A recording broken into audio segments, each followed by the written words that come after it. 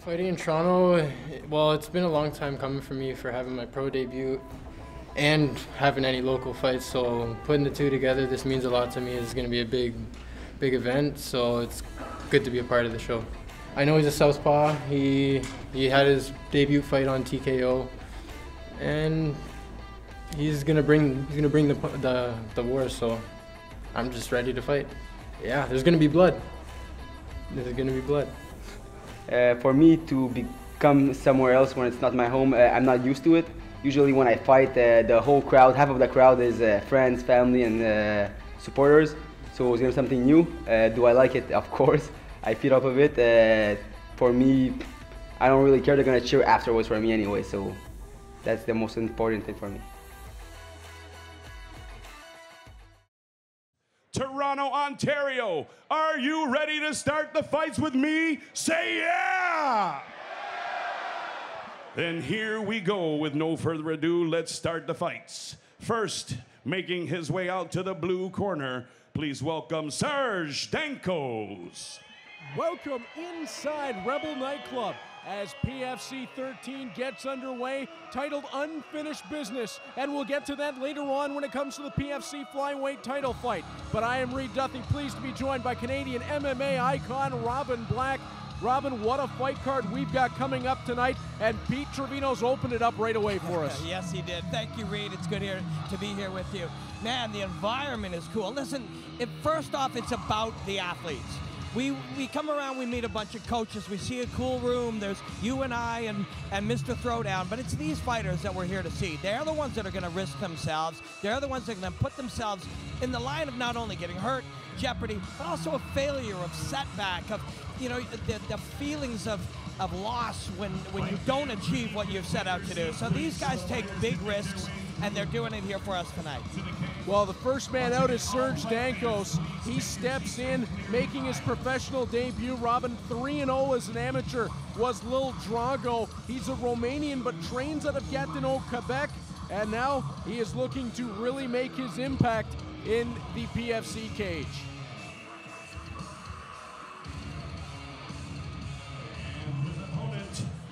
Making his way out to the red corner, please welcome Noah Crosswell.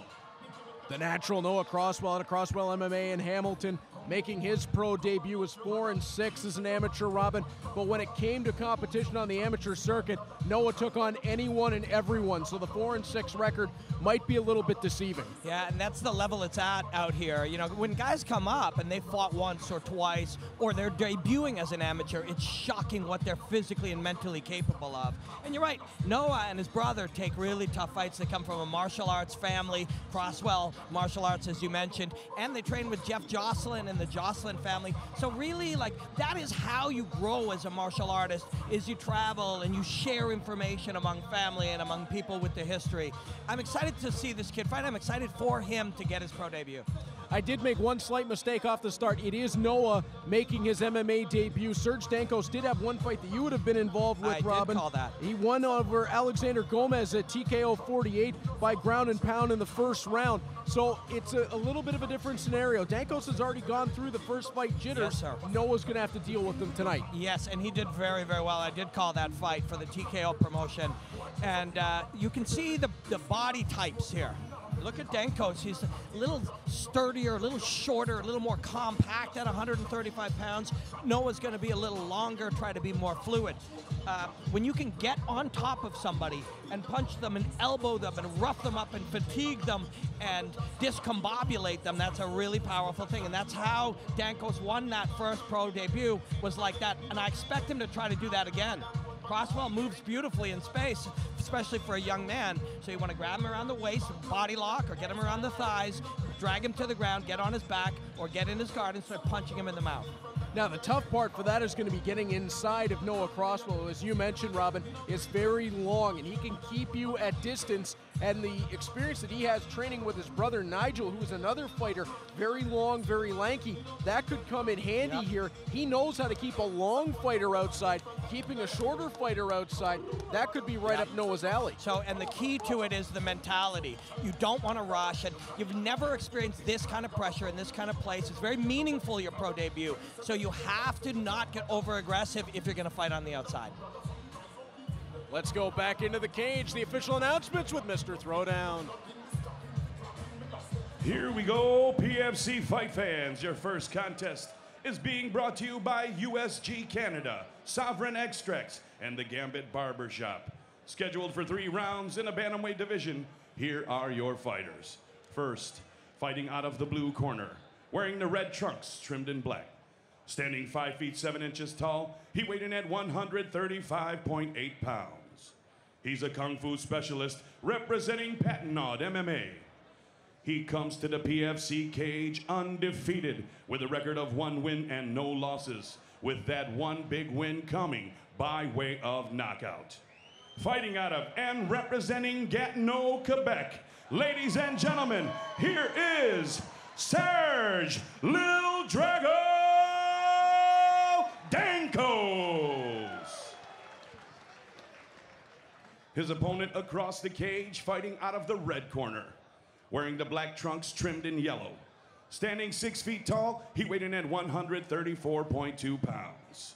He's a freestyle taekwondo specialist representing Jocelyn's MMA. He comes to the PFC cage for his professional debut fight tonight.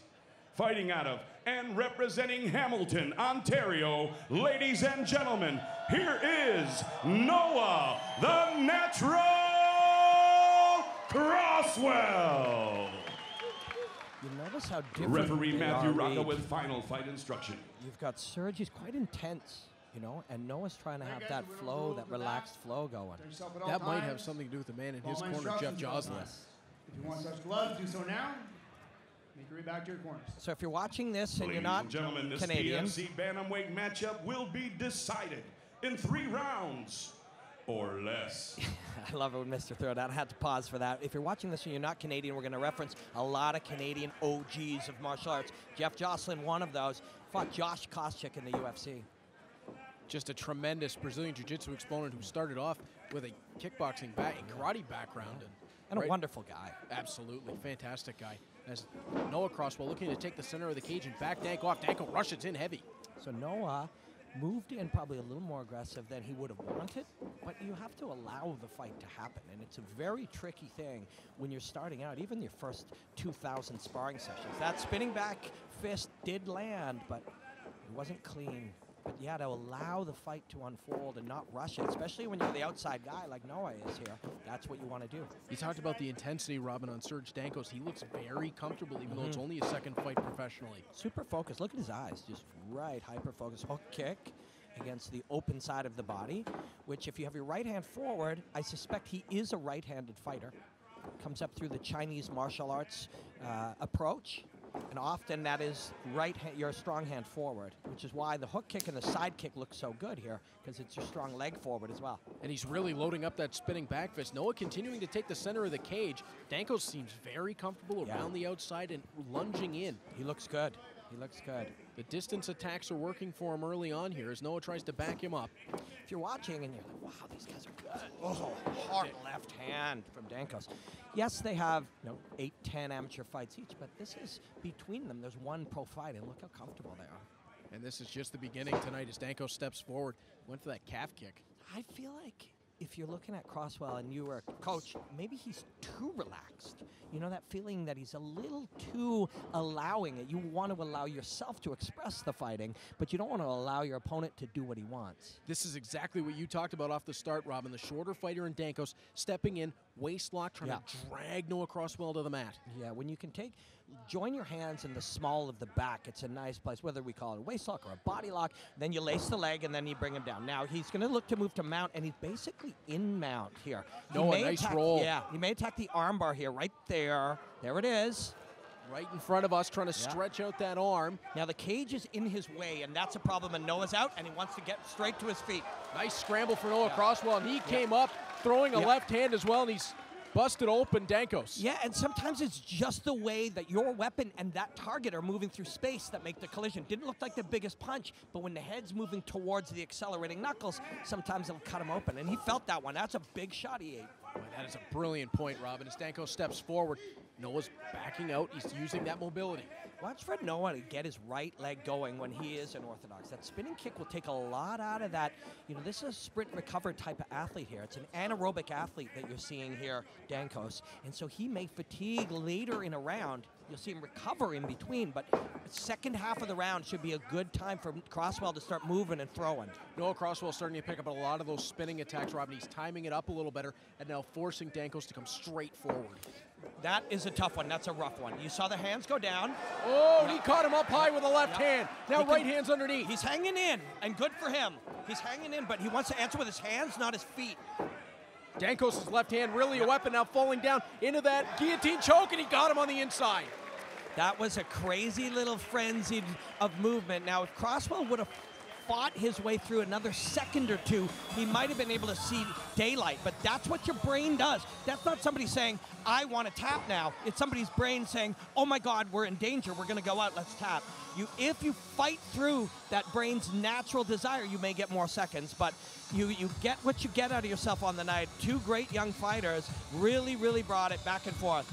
Real ebb and flow to that fight. Dancos started off strong. It felt like coming off the armbar attempt on the cage, Noah Crosswell turned the momentum in his direction. He was forcing Dancos a lot, but he was comfortable in that moment. Stepped in, gets the fight to the ground, and pulls through with that guillotine choke. He got those hands collapsed quick, Robin, and that was the end point. Yeah, and it was the timing of the choke. And I don't mean just the time it's around the neck, but you had a guy hurt and frenzied, and so his brain is naturally in protect ourselves mode. Then you throw that guillotine on, and your brain is like, we're in trouble, I think we're done. And it's one of those things, it's a long journey of training yourself to go past what you think you can handle. But it's a great experience for young Noah. I thought he fought fantastic. It's certainly not a judgment, it's just it's something you can do to retrain yourself to go even further. Back to Mr. Throwdown. Ladies and gentlemen, a big round of applause, please, for both of the fighters in this cage. Your tap out came at 3 minutes, 26 seconds of the first round for your winner by guillotine submission, Serge Lil Drago Dancos. And coming into the cage at this point is my broadcast partner, Robin Black. He's going to have a moment with Serge Dancos, who wins his second Serge, good to fight see you in again. 2. Ladies and gentlemen, put your hands together for Serge Dancos. Let's take a look this direction. He popped you pretty good coming up there. As you were getting up, that shot that cut you open, were you dazed? No.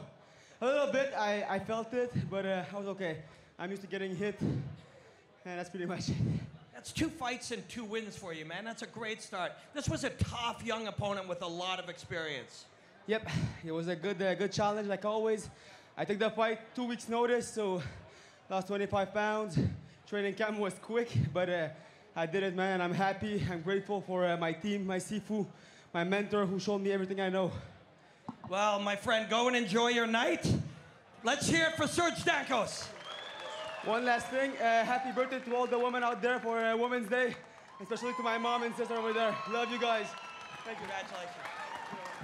A very respectful Serge Dancos, and he looked real good for just his second professional fight. Stepped in, as he mentioned to Robin, lost 25 pounds, taking the fight on 2 weeks' notice.